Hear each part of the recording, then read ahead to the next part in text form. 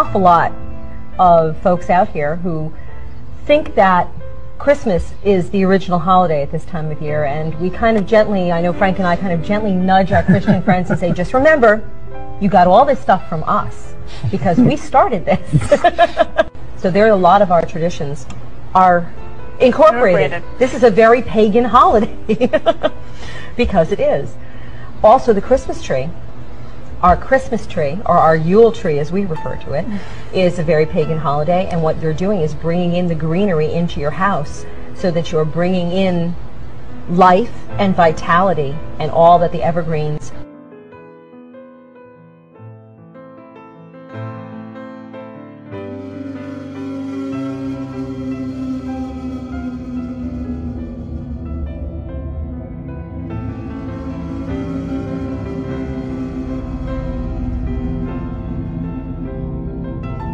Christmas is a pagan holiday, and Jesus probably hates you for celebrating it.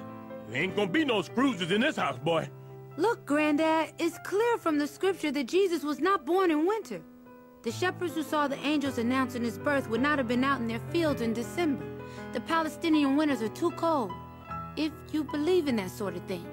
The truth is, Christmas evolved from the Roman holiday Saturnalia, a winter festival where men gave gifts to each other. They also would get drunk, have sex with each other, and beat their wives.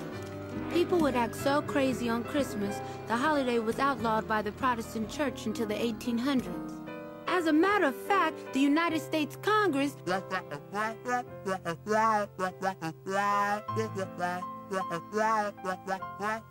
Granddad? Granddad! I'm sorry, boy. No,